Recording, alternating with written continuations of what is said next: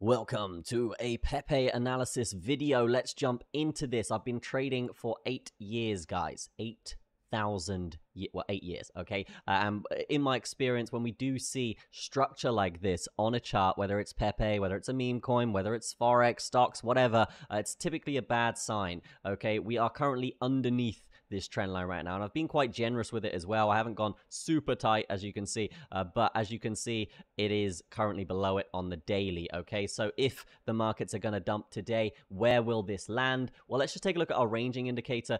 For now, we've got the 60-minute volume-weighted average true range. What this means is it basically plots the average range of the price and it weights it by the volume coming into the market, right? So a very, very handy indicator for finding supports and resistances. And we can say with this thing, yeah, there is a lot of supports we can use horizontally, of course, but with this, it says the next support is at 710, okay, or 720 being this 60-minute. Okay, we are just kind of brushing along the 15-minute. If we go down to like a 4-hour or something like that, you can see how this is shaping up. Okay, it's not the end of the world right now. It's not everyone's short time, okay? But what I will be expecting here is a low to be made somewhere around this area. Then we'll probably retest. And then if we break this low after that time, right, then that's really the time where you want to get worried, because that's when we can go into some sort of free fall, okay? And if we are on the 4-hour here as well, let's just see if we can plot any big patterns coming through here.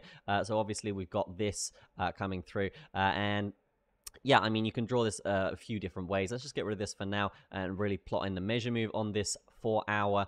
Okay, we can see here, yeah, pretty decent pattern here. Definitely one that can be traded. So this will be the area I'll be watching for potentially us coming down. And yeah, if we lose 700, that's basically the short story here, right? If we lose 700, I think it's highly likely we come down to about 560. We'll probably make a low around that point, okay? And then it's really up for debate. Do we come down and test the main structural support line, which I will just show you here, right? So the main structural support line, and we haven't really tested this structural support in a while, so it would make sense to do that, and that's currently around 470. And then this is really the holding area, okay? If we hold this level, it's good, and it really depends what Bitcoin does as well. If Bitcoin and Ethereum want to start banging it up, then it will drag PEPE up with it, of course. And obviously I do think there is a massive run to be had over the next year on a lot of altcoins and crypto in general, but as of right now, in the short term, over the next few months or the next week or so, then yeah, I mean, it's quite likely that we do potentially come down here, okay?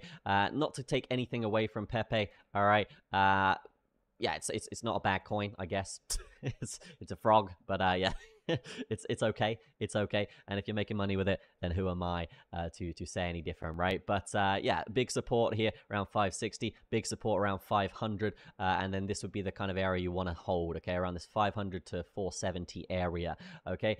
If it is on the flip side here where we do actually break towards the upside, because we haven't broken out of this pattern just yet, guys, right? So we can be patient here. We can be patient. It is in a downtrend right now, and I would expect some spillover towards the upside soon, okay? But with that main structural line we talked about just now coming up from this area, okay, we are below that line as we talked about at the start of the video. So just bear that in mind. More bearish than bullish right now, but there is still a measure move towards the upside if we do want to recover. And if we recover, we essentially need to get above this kind of area here, the 60-minute average true range. Okay, so yeah, essentially 950, or we could, no, 1000's a bit high. 950 is probably going to be the area we'll be targeting for a potential entry on this thing. And then we've drawn this in one side to the other, the most recent wave. Okay, so crypto behaves in waves. A lot of charts behave in waves. And the point here as a trader is you got to look at those waves. And then when we break out of the range, we can expect a similar sized wave to come through towards the upside or downside, right? So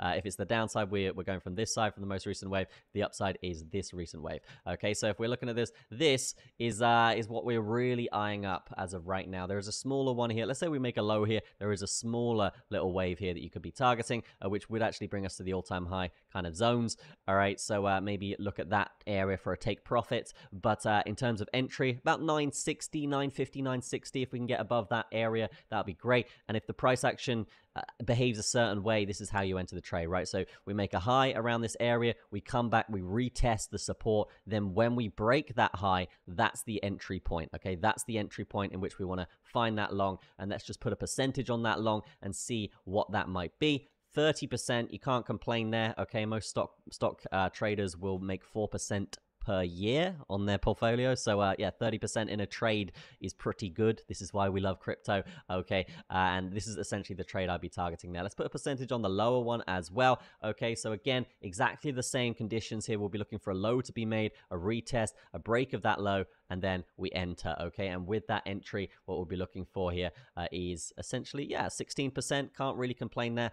Beautiful little trade there. And that's pretty much going to be it for this little bit of analysis. Hope you guys have enjoyed it. I do just want to bring up one more level here, and that is the 4-hour on the average true range. So let's just bring that up, whack that on our indicator here, and just see whereabouts that is. I'm expecting it around here, this kind of area. So let's see if this is going to load. Come on, mate. Come on, mate. You're going to, there we go. So the 4-hour coming through here around, yeah, pretty much exactly where we were talking about, between that kind of 450 to 470 range. Okay, 500 to 470 range. This will go up over time as well. So yeah, you could probably target around that 500 area for major support to come through. So if it is a crashing scenario, guys, this is going to be the area I would expect to hold us up. If we go back into the past here, we can see, yeah, this is the area that we needed to reclaim. Once we reclaimed it, bang, okay, we banged it up. So this is really the pivotal points here for the market. You can see this 4-hour being that zone where the buy pressure is too much, and we do eventually turn it around after hitting that. So yeah, something to look out for. Obviously, this is a meme coin, and obviously the history, it hasn't got that much history. Okay, so the liquidity is going to be going up over time with this thing, and what we can expect is the indicators and the correlations and the trading edges to change along with that. Okay, so just bear that in mind when you are trading. But overall, a rule for thumb here, this 4-hour average true range is going to be important. Around 500 is going to be that major support zone, and then obviously this structural level coming through as well. So if you enjoyed this, be sure to throw a like on there, leave me a comment, let me know where you think Pepe is going. Do you think this is going to bang it up to the billion, million, trillion market caps or whatever, or do you think this thing goes to zero? I know the team hold a lot of the supply of this coin. Don't tell anyone, but I do know that. Okay, I know a lot of people in the space, and yes, they own a lot of the supply. So if they want to rug this thing at any point, they can. So just bear that in mind. And yes, there's loads of holders, all of this stuff. And yes, this is probably too big to fail right now, but just bear that in mind with a coin like this, because I know there was a lot of funky stuff going on when they launched this thing. So just keep that in the forefront of your mind.